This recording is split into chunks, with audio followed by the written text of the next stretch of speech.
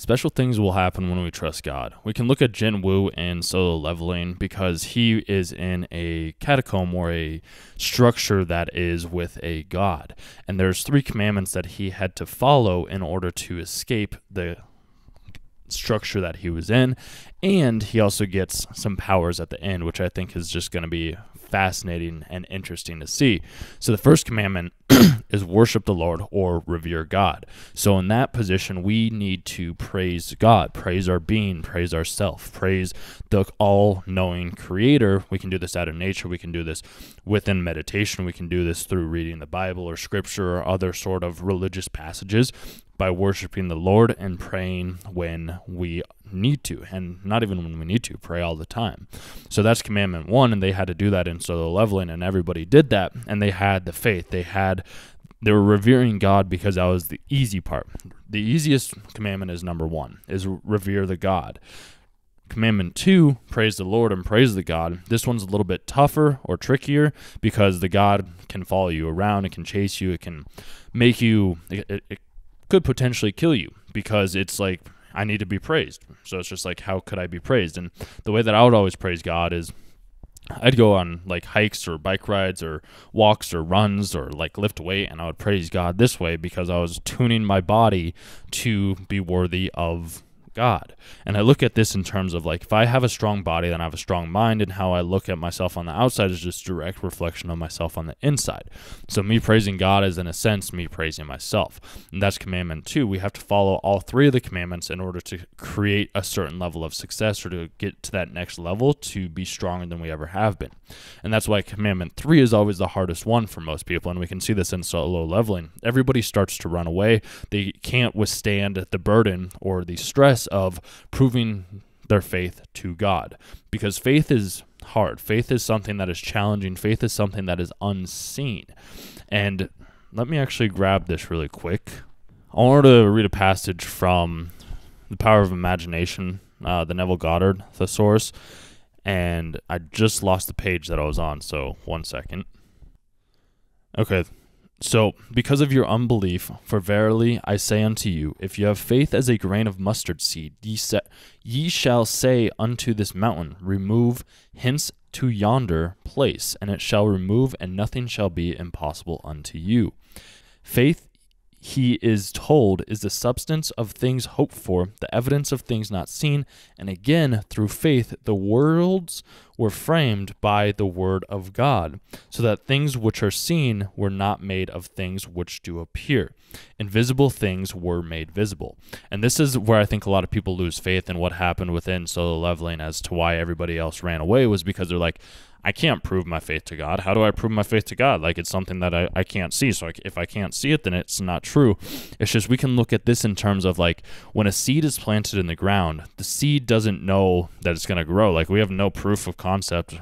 Like, we have faith that the seed is going to grow into a massive oak tree or something like that.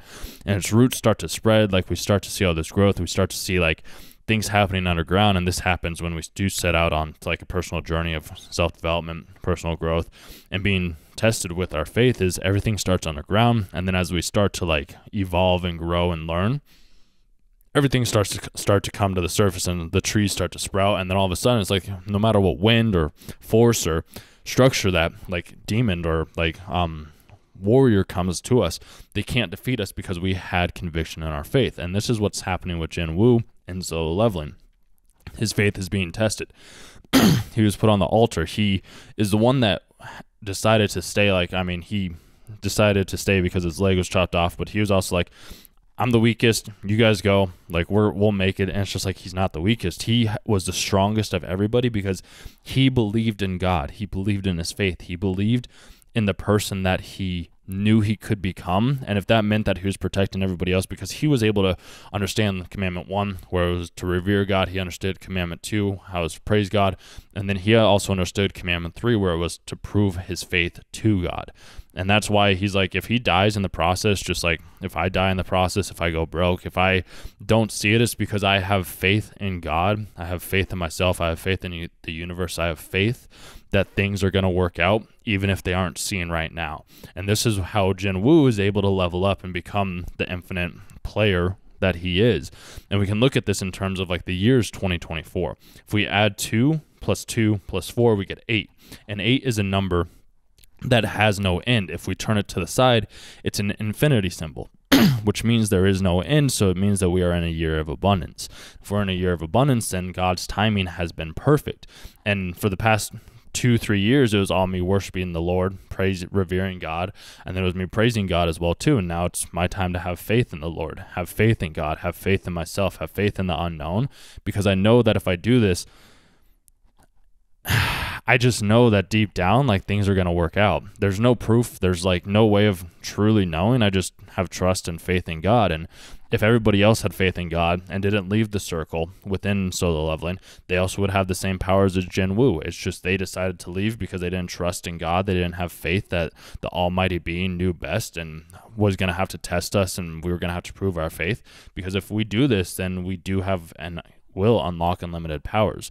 It's a matter of having belief and faith and conviction in oneself and in God and in the universe that things will work out in the ways that they need to. And that's why I believe that solo leveling has come into our reality as of this year and didn't come in prior years, because we had to see what we could do prior to this point in time. And now the time is right for this anime to be in our reality so that we can have faith. And maybe you guys are in a position, or maybe you're in a position right now where you're just revering God and you're praising God.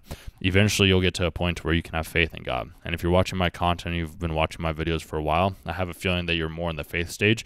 The faith stage is one of the hardest stages to be in, because it's like, as we can see in the anime, everybody runs, everybody fears it, everybody wants to escape through that door. It's just the ones that stay are the ones who become unbeatable. Hope you enjoyed this. Subscribe to the channel for more videos such as this. And if you have any anime recommendations, let me know. Talk soon. Well, tomorrow, I should say.